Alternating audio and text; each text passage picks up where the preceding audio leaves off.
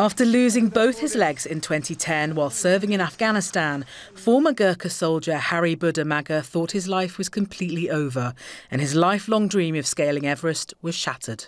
But Harry wasn't ready to give up.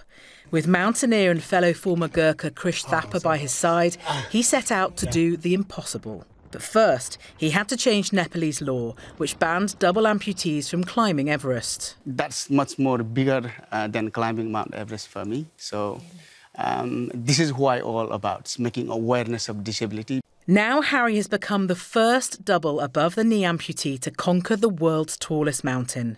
Harry and his team reached Everest Base Camp on the 18th of April, but were forced to wait 18 days for conditions to clear, with weather on the mountain leading to one of the deadliest years on record. Their first attempt to reach the summit failed, as treacherous conditions forced them to return to base camp. With the weather easing a few days later, the team tried again. Harry finally reached the summit after a perilous 3-day climb. But the danger wasn't over.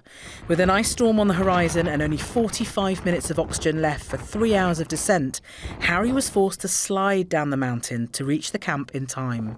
Now Harry's ambitions aren't over. He's still hoping to inspire other people with disabilities to take on challenges like his.